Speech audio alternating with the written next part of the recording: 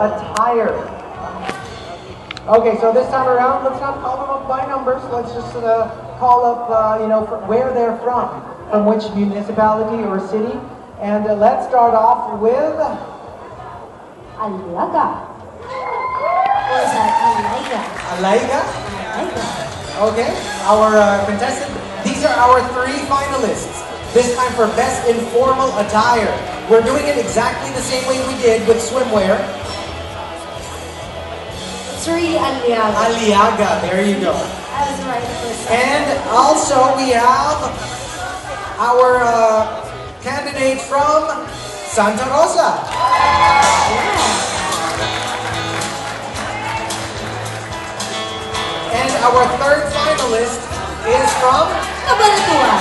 Cabanatuan.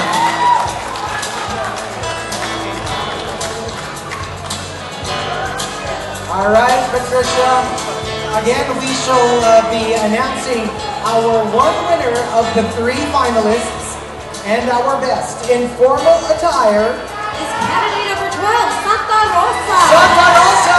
Congratulations.